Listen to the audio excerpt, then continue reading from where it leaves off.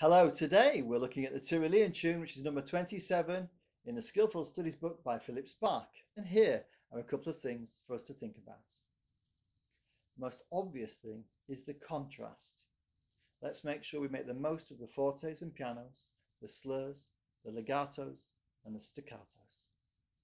The middle two lines are nearly all piano, so let's make sure our volume doesn't creep up as that passage progresses.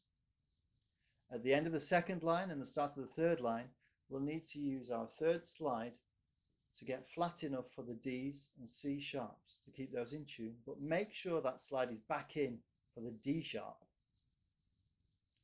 Finally, I think this piece needs a strong finish. I'll set my metronome to 104 beats per minute. There it goes. So you can join with me if you wish. 1, 2.